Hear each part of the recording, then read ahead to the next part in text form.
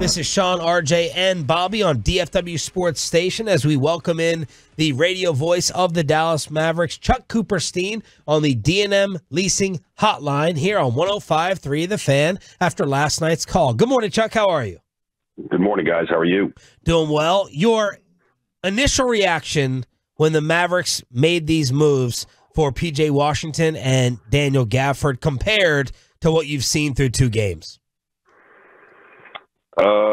It's about what I thought it would be. I mean, I think Gafford's actually been a little bit better, maybe even than I thought he'd be. I knew he was really good playing on a bad team, but I didn't realize that he could be this impactful this soon. Washington's career has been very up and down. When he's good, like he was on Saturday, he's really, really good. When he's not kind of in the game like he was last night, he's a work in progress. I mean, I think he was the far more controversial of the trades, even though he probably is the player that the Mavericks really need to be able to produce from. They gave up a first round pick, another pick, which is, okay. I really don't necessarily have a problem with that. I mean, there's everything about P.J. Washington's attributes scream that he should be a roaring success, and especially in this system. We'll see if he ultimately is that player. There's certainly a chance that he will be. And if for no other reason than he's so happy to be home that I think ultimately it's really going to help him and settle him down. But Gafford has just been out of sight here in two games. Yeah, I'm sitting here watching him. I'm like, what was the cost again? And I was like, I know it's a first-round pick, Chuck, but why weren't more teams falling over themselves? He shoots pretty decent from the line. He seems to be a good dude. He talked about doing all the trash. He's athletic. He's big. He's blocking shots. Were you surprised there wasn't like even more interest? In Gafford? Yes. Just in Gafford? Not necessarily, because, again, the center in many ways has been legislated out of the game. Yeah. But from the Mavericks standpoint, the Mavericks have been such a bad rebounding team really for 2 years now that, Luka needed help there. Luka was the only real rebounder they had. And Gafford obviously gives them another guy along with Lively and actually provides protection for Lively, because let's face it now, Lively's had three major injuries this year that's forced him to miss about 17, 18 games. That's a lot of games to miss. If you go back to the Mavericks championship season of 2011, they had both Tyson Chandler and Brendan Haywood. I mean, they had two legitimate centers that they could always play 48 minutes with a big if they needed to, or if the game size is down like it did last night, and the Wizards took Marvin Bagley and Holmes out of the game, and they played Kuzma at the 5. Well, then you have Maxi Kleber there to be able to play the 5. So it certainly allows Jason Kidd a lot more versatility and a lot more rim protection. And basically, let's face it too. I mean, you've got 12 fouls to use from those two guys, and at least to this point, Gafford hasn't really been a foul issue. But there's no reason for either one of those guys, Gafford or Lively, to not be as aggressive as possible. Chuck Cooperstein, voice of the Mavs, joins us here 105.3 The Fan. How does this change their ceiling? And their ceiling, their chances to win the title or the West? Well, I mean, I don't know the answer to that. I think let's put it this way: they're a better team now than they were before the trades. I mean, I think that's the best way to answer it. They won't be able to play the Clippers anymore this year. They don't play Minnesota anymore this year. That series is over. They got one more game with Phoenix coming up at the first game out of the All-Star break. They've got a couple of games up in Oklahoma City, including the last game of the year, which probably doesn't mean anything. So, what do we take from the series with Oklahoma City? They got down 30 in one game. They didn't play with Kyrie in that one, and then they almost won, probably should have won. And then they beat them by 35 the other day. What does that mean? Basically what it shows is that they're certainly capable of beating anyone. And they can do it maybe with more than just simply shock and awe of great three-point shooting. Last night, they were bad last night for a lot of that game. They shot under 45% for the game. And I haven't looked this up yet, but there have not been many games this year that the Mavericks have won when they shot below 45%. I know they've only won one game all year when they shot below 40. So their defense has improved. They're in a really good run right now in that area. So it's not like they need 120 points to win anymore. And to me, that's the most hopeful sign of all, because when you get to the playoffs, you're not going to be able to win, even in this souped-up NBA, just scoring 120 a night. That's just not going to happen. What happened with Grant here? He seems to be doing all right in Charlotte already, 2 games in, but what was the main reason it didn't work? Just think he lost his confidence. He just, he started out great. Listen, if we were having this conversation 15 games of the year, I mean, we wouldn't be having this conversation, because he looked like the player that the Mavericks made the big deal for. I mean, he shot the three-pointer great. He was guarding people. He was leading. He was active. He was, had a little edge to him, which the team definitely needed. And then he just started missing, and missing begets missing. Some people are able to overcome it. You look at a guy like Tim Hardaway. I mean, he was awful last night, but tomorrow night against San Antonio, he, instead of going whatever he went last night, what was he? He was 2 of 13 last night and 1 for 7. He might go 8 for 13 tomorrow night and 5 for 7. Right? I mean, that's just him. Other than a few games, the Sacramento game most notably, Grant just lost his confidence offensively, and I think it forced him to lose his confidence defensively. And he got to the point where it became very difficult for the coach to play him.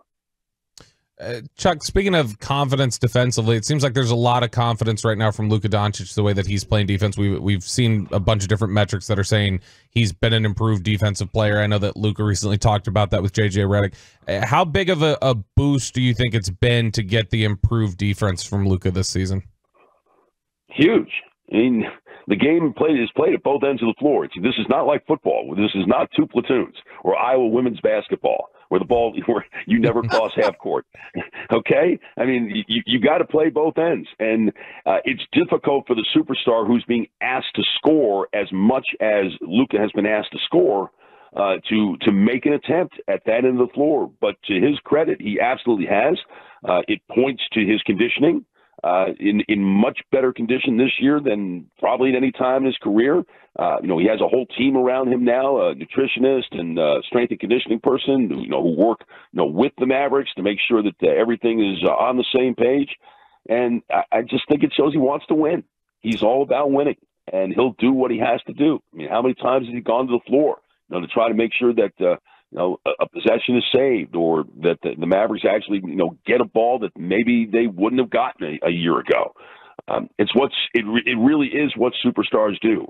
And I think ultimately it is going to have a major payoff. And I think we're starting to see that now, because the Mavericks finally have gone on a fairly significant winning streak, their longest winning streak of the year. And, we talk about the defensive side, but offensively, obviously, that was the big thrust of the Kyrie Irving trade a year ago. We're a little past a year of that deal being made.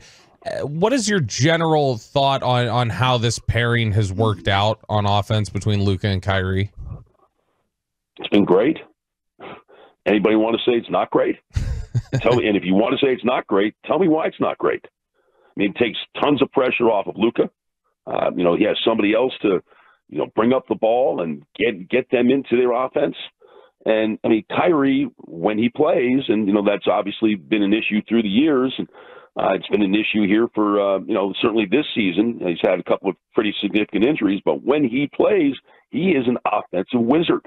There is no little guy, 6'2" or under, that I've ever seen that has the ability to finish at the rim the way he does. Maybe Isaiah Thomas did back in the day for the Pistons, but he's just incredible in how he does it. He gets to where he wants. His handle is ridiculous, and he's been a really good teammate. I think he and Luka, they seem to get along really well, and I think they're both looking for the one thing that everybody wants. And obviously Kyrie had it once a long time ago now in 2016, but I think he wants to show that he can get another one. And obviously, I think we all believe, not just here in Dallas, but else throughout the NBA, that at some point Luka is going to win an MVP and he's going to win a title. And, why not now? I mean, I don't see anything to suggest that this doesn't work, and that comes from the eye test, and that also comes from the metrics. I mean, they're really good together. Coop, you mentioned there off the court how it's worked out well, among his teammates. Kyrie, why do you think it's worked out better here, or we haven't seen those same sort of issues, I guess, to this point for Kyrie that he has had in other spots? Well, I think there are several things here. Number one, he's not playing with LeBron. He's not in fishbowl cities like Boston and New York. I mean, here in Dallas, the Mavericks are pretty well ignored. Personally, they don't get the fishbowl treatment. The Cowboys get the fishbowl treatment here. So really, with all due respect to what we're all doing here right now, and what happens during the course of the regular season, nobody really pays attention until the playoffs. Nobody does. It's not like the Cowboys where it's 24 hours a day, 365 days a year. Right. So he can just go and do and be his thing and be him. I think he's got a great relationship with Jason Kidd. The fact that he admired Kidd as a kid, grew up a Nets fan in northern New Jersey when the Nets were good and Kidd was taking them to the NBA Finals. And he's had a long-term relationship with Miko Harrison, too. So I think the pieces are all in place for him to have a really successful run. And I know there will be the skeptics who are just waiting for the other shoe to drop, and maybe it will at some point, but there's nothing to suggest right now that it will. Voice of the Mavs, Chuck Cooperstein here on 105.3 The Fan. Chuck, did you see or hear what Spencer Dinwiddie had to say and why he chose the Lakers over the Mavericks? And if you did hear it, what did you think of the comments? I didn't hear it. Peyton, let's play it for Chuck Cooperstein. I'll give y'all something funny that I told my people because I'm fairly candid. The two situations kind of felt like this, right? Let's say you were a kid and you got your ass whooped by the bully. Dallas could have been like your mama being like, it's okay, baby, don't worry about it. Lakers are like, your dad, now you better go out there and fight till you win. You feel me? And I just felt like that was what I needed at the time. You feel me? So I'm a big believer in kind of doing what you need to do at whatever time it is, and so that's how I felt about it. What do you think, Chuck? I'm not sure I understand what the hell he's trying to say. Spencer was always a great interview when he was here. He's saying there's no accountability here? Is that what he's saying? I mean, I don't know. I mean, is there accountability with the Lakers right now? I mean, the Lakers have what? The Lakers have one title they have. They won their last title a year before the Mavericks won their title. I mean, what's going on here? They got LeBron, and you got the fishbowl existence with LeBron and the passive aggressiveness of LeBron. He's from L.A. The bottom line is he wanted to go home. Yeah. All right, the Mavericks made a heck of a run to try to get him in here because Jason Kidd and Nico Harrison want a lineup that has three ball handlers and just make you really difficult to defend when you have the ball. But hey, he made the call. The Mavericks and Lakers don't play each other anymore this year. So from my standpoint, there's really nothing to worry about. Chuck, thank you so much for the time. We appreciate it. Looking forward to the second half of this season and having you on again. Thank you. Thanks for having me, guys. Take care. The voice of the Mavericks, Chuck Cooperstein, on the D&M Leasing Hotline.